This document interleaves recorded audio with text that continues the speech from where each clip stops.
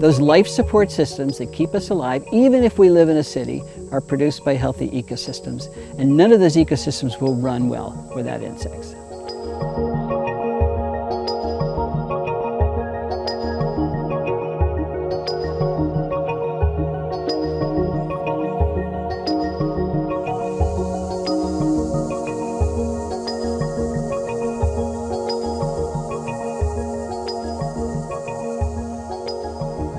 We planted it to get the zebra swallowtail, which is a specialist on pawpaw. I think it's our most beautiful swallowtail. I'm counting the moth species that are resident on this property, and I'm up to 861.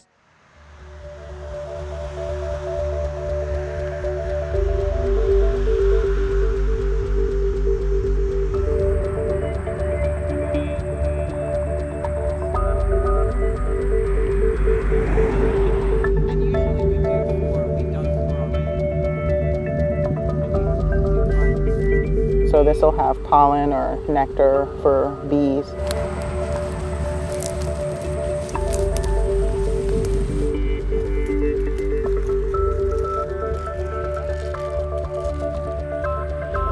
We're also seeing a lot of bees coming back. We've had over 70 different species that we've recorded on the roadsides now, and a couple new county records. What we don't want to do is create ecological traps where you're drawing insects in and then they're all squashed by cars.